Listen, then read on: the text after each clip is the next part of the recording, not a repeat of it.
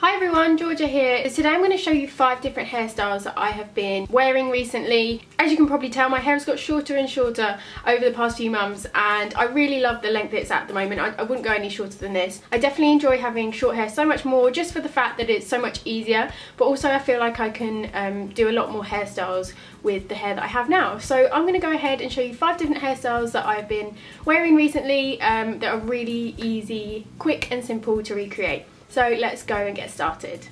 So the first hairstyle is just this one. It's just straight hair. It's very, very simple. So I like to put my hair into a middle parting and I just literally take the straighteners all the way around my hair. Sometimes I like to tie the top half up first and then I will begin straightening the bottom half, and just to make sure the whole head of hair is really nice and straight. For anyone wondering, at the hairdressers I just ask for a blunt cut and I ask for the same length all the way around, so I don't ask for any layers. So yeah, this one's super quick and simple. I usually like to tuck one side behind my ear, or if not I just tuck both behind my ear because I don't really like it right in front of my face. But this is the first hairstyle, super easy. The next hairstyle is a cute little one for every day. It's also a nice little one if you're doing like a workout or you're going to the gym or something. So I literally just split my hair right down the back into a middle parting. I then just start to tie the hair into pigtails with these small elastic hairbands, and I just don't pull it all the way through, so it just looks like a little bun. You can then just start to pull bits out if you want to, but I just think it's like a really cute 90s look. I really like it. And then sometimes I just like to add a cap over the top. And there you go. Really cute and simple. Takes like 10 seconds, and then you can like change it up with whatever like baseball cap you want to wear. So that is hairstyle number 2. For the third hairstyle, I'm just going to take this side down and I'm going to leave that side tied up because, again, we want the split parting at the back. So this is going to be basically a reverse French braid kind of going into pigtails. I'm going to grab the top section of hair up here, and this is basically just a French braid, but it's a reverse French braid. So instead of taking the hair over the top and grabbing from each side, you're going to take the hair underneath each layer and then still take from each side. There's tons of tutorials on YouTube on how to do a reverse French braid. I'm not really going to go into any detail. I'm just going to show you what the hairstyle looks like.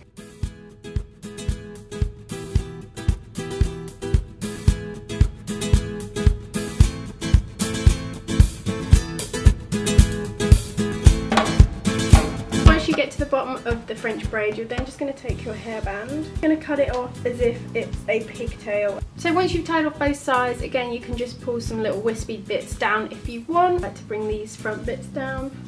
And then this is hairstyle number 3. It's a really simple one, and it's also a really nice hairstyle if you just want to keep the hair off of your face.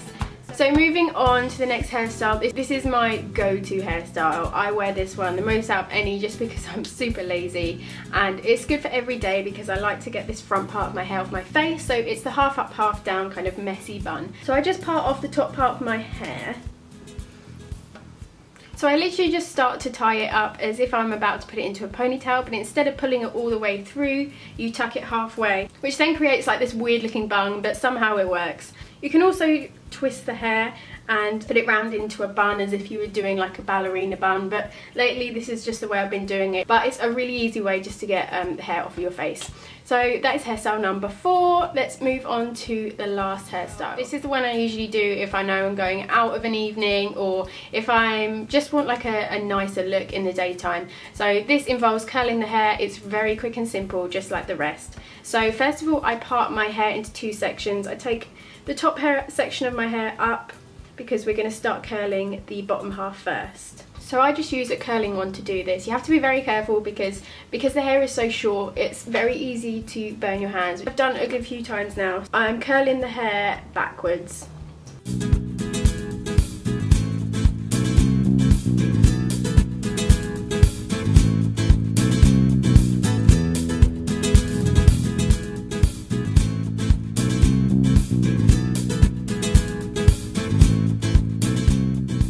Once I've finished curling, I literally just take like a Tangle Teaser style brush and I just start to brush through the curls, just because I don't want it to look like awkward or stiff, or I just want it to look relaxed with a slight wave. So I feel like this works best for that. Get my fingers really underneath the hair and kind of zhuzh it through a bit.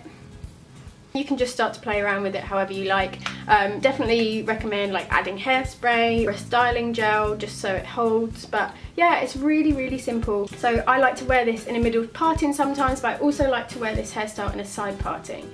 And then you can just start to curl pieces again that you think might need a little bit more curl to them.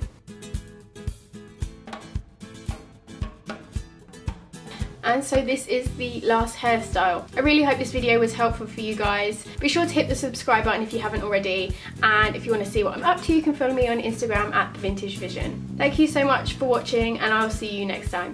Before you guys go, I wanted to tell you all about a little thing called Shopback, which I've been absolutely loving here in Singapore. It's basically a cashback website that allows you to earn up to 30% cashback when you shop online. So you can shop with merchants including ASOS, Zalora, Expedia, Sephora. Sephora is especially if you're a makeup and hair enthusiast just like me. You can basically earn back money for shopping online, and Shopback also provides you with all the latest promo and discount codes, so you don't have to go rummaging the internet for them. Shopback has them all laid out for you already. I've literally saved almost $300 from using Shopback so far, just from general online shopping, which has been amazing. So I 100% recommend that you guys go and check it out. I have a unique sign up page for you all where you can go sign up to Shopback for free, and you'll also get a $10 bonus into your Shopback account. Money is then redeemable via bank transfer or PayPal, so it's actual real money. I'll leave my sign up page for you down below so you can go sign up, and I will see you next time. Bye guys.